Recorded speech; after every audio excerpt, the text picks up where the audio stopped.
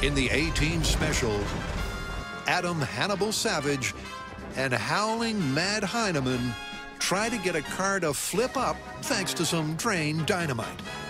Fire in the hole! And while the myth mostly goes off with a bang,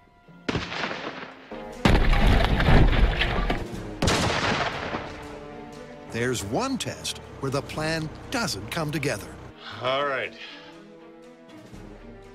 Explosives in the manhole cover. In 3, 2, 1. Uh-oh. I think you didn't push it hard enough. Try it again. Really hard. 3, 2, 1. What the? Houston, we have a problem.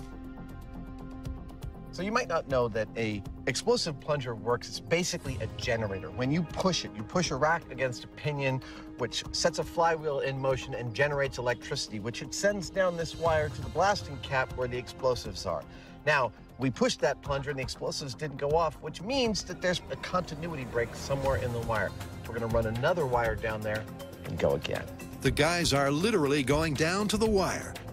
But a quick replacement later, and they're ready to rumble. All right. Be my guest, sir. Count it in. Okay, A-Team explosive in the manhole cover.